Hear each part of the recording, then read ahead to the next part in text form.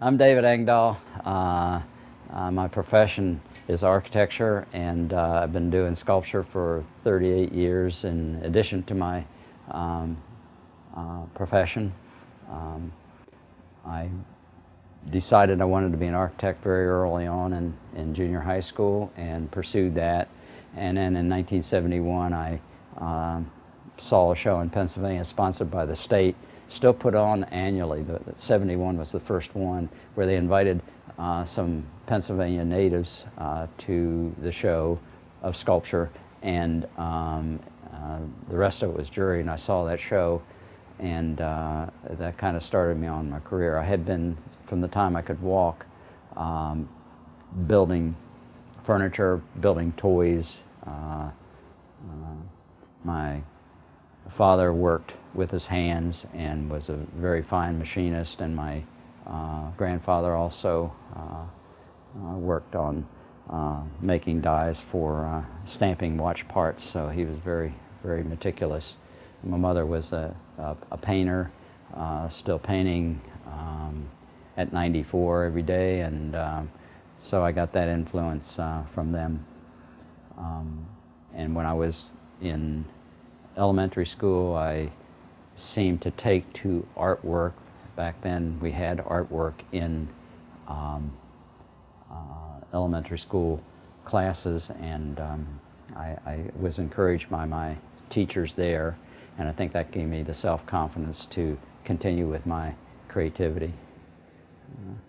One of the things was, growing up, I was in a housing development, if they called them that back then, but it was an emerging housing area, and there was lots of building going on, so I was just constantly looking at what was going on and intrigued by what was going on when I was very young, and that, I think, influenced me to go into architecture and just the creative area in general.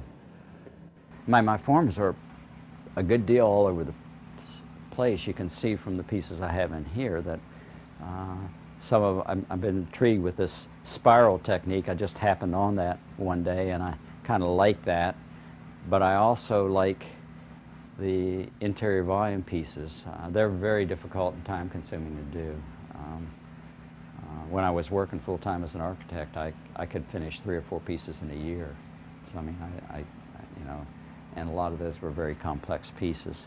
And the pieces in the house there that I started for the show, that I started with for the show, they're pretty ambitious, and I wanted to get those done and out of the way first. These are a lot less ambitious purposely.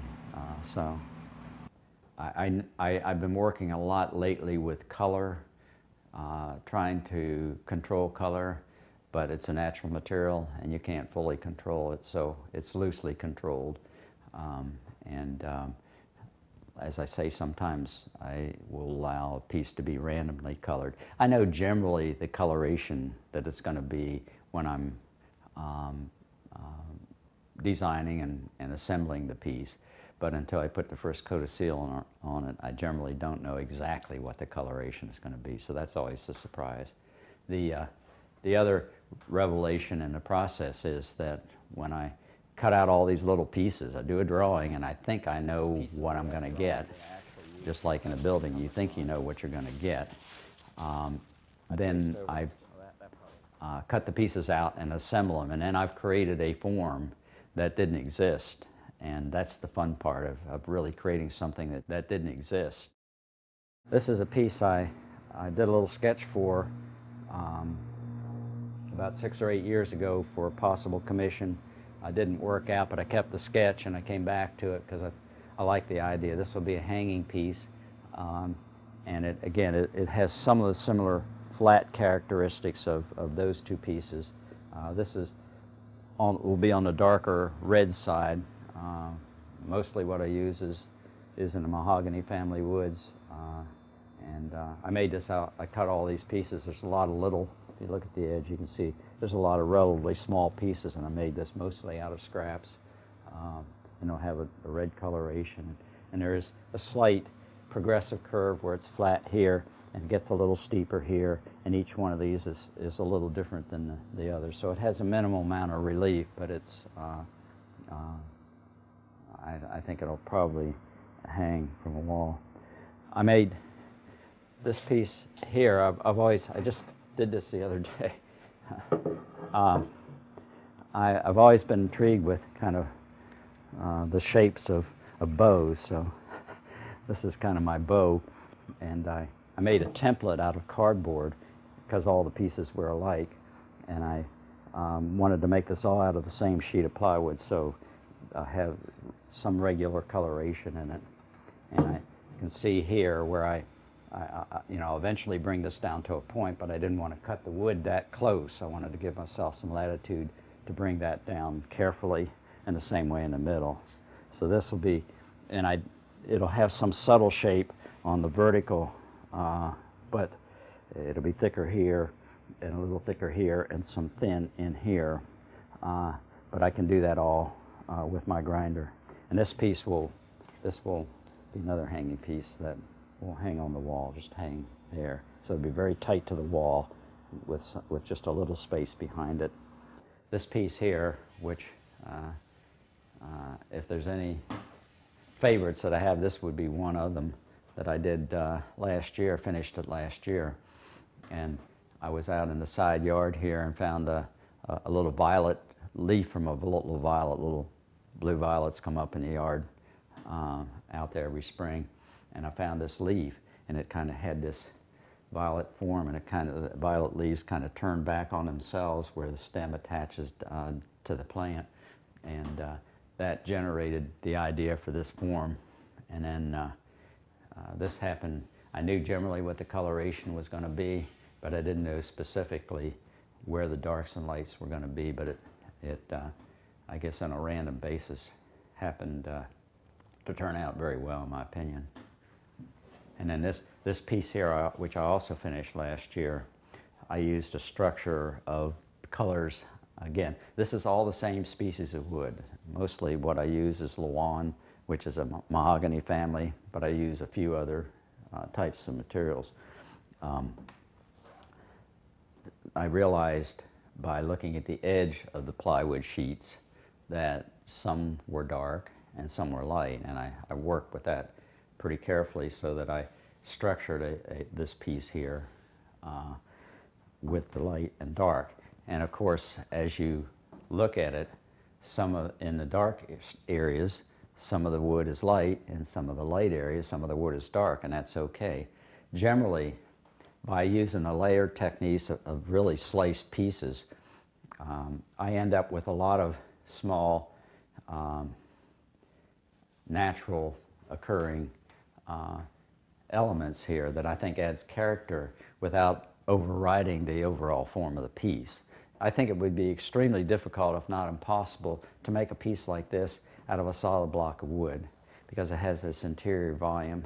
So I've learned which I'm intrigued with, these interior volumes and secretive type spaces in some of my work. And so I learned over many tries that I can make a piece using my technique in vertical sections. And I made this in maybe 5 vertical sections. And when I'm cutting the piece out, I cut little tabs around the piece so that I can clamp it and glue it when I get it reasonably finished on the inside. So the first piece I made in 2 pieces, and that helped a little bit getting the interior finished. But then I still had trouble with the joints, so the next piece I did like this.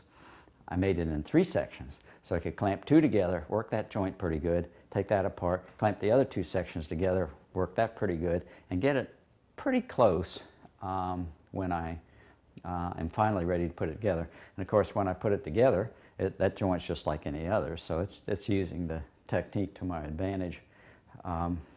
It still is a lot of work.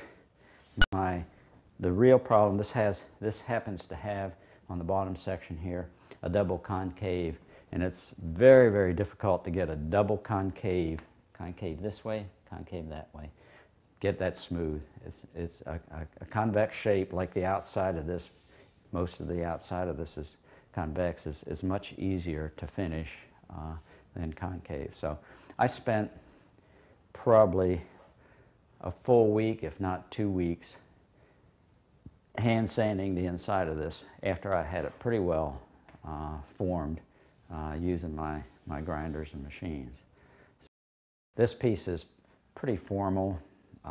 It's symmetrical. Since there's a layering process, every piece has an axis, and that axis drives me a lot to symmetry. So this is a very symmetrical piece, really two halves that are reasonably identical.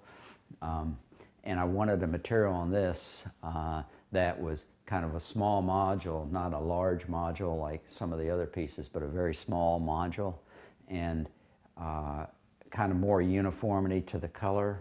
And so I got this material. It's called okomi. It's only grown in a couple African countries, and it's a marine plywood used mostly in boats. And so I selected this material for that, and I went back to a technique that I had started maybe 25 years ago, hadn't used recently, of laminating a piece of acrylic. There's a couple pieces of acrylic that are laminated in with the wood, and the acrylic has the same characteristics in terms of movement as the wood itself. So I use epoxy glue on that to glue that in and join the two pieces so that I recognize the axis and the two halves. The bases, a lot of people ask about the bases. I don't make those. It's the one thing in my sculptures that I wish I could control, but I can't. I do make templates, and I have a person that makes these. Mostly I use absolute black granite because I like the coloration. I think I like what it does with the wood in terms of offsetting the color. So I'm very... Yeah, these are tables that I made from some scraps left over from a large commission that I did. And I just sawed them little pieces, and again, using the same philosophy of building a whole from a lot of pieces, I just kind of overlapped them first one way and then the other to create the joints, and then finish the pieces. Everything I do is natural finish. I don't color anything, I don't stain anything. This is natural finished wood, just the way it comes from the tree. Every once in a while, if I have a piece that I want some integrity of color and there's a real jarring light color piece, I may tone that a little bit with some stain, but generally I don't use any stain. So what you see is the natural wood. This is a fairly ambitious piece just because it's a little bigger than a lot of my pieces, and it's very complex to draw. I went through a series of many drawings to develop the pieces that I need, and still I couldn't visualize the whole third dimension. I'm using, in my drawing contour system, I'm using two-dimensional system to describe a three-dimensional object, and in doing that I can't always visualize the third dimension. I do all my drawings by hand. I feel like I can feel the curves much better by hand than I could with a computer. I couldn't describe the curves. I don't know that they're geometric curves. They're what kind of my hand and my eye feel is right for a sculpture.